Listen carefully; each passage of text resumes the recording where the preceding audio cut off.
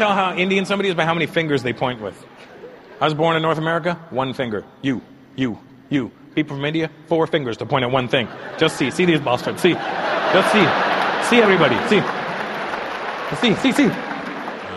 What Netflix does is it empowers the viewer.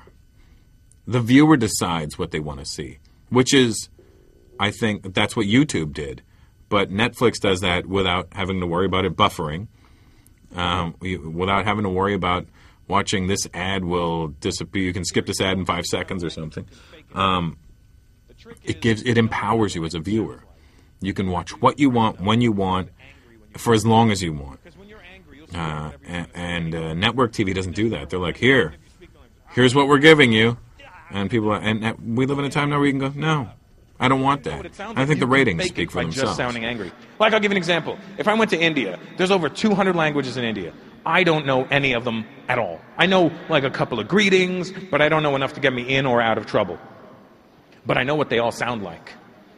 And if I was stuck in India and I needed some help, I would just fake it. They would never know. I could be stuck in India in a market. I'd be like, they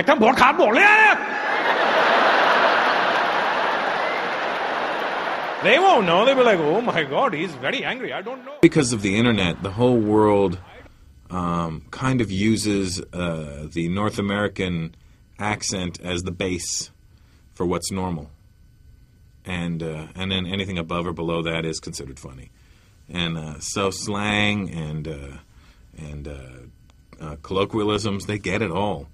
It's so funny because when I go to India, you would think that they wouldn't get it. They actually get it better than they get it anywhere else in the world. And it's not. And even if I do an Indian accent when I'm on stage in India, they laugh twice as hard because for some reason the intelligentsia over there that does come to the shows feels that they don't sound like that.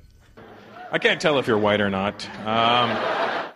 It's not that. I'm working on a project right now with a friend of mine. His name is William Smith. It's actually Willard.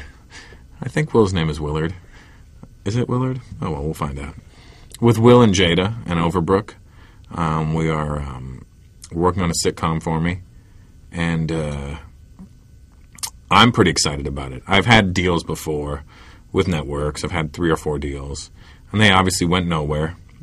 And I think I'm through being disappointed by these people. And with a power couple like Will and Jada behind me, and the writer who we can't announce yet, but he's a big deal, I think this is a home run.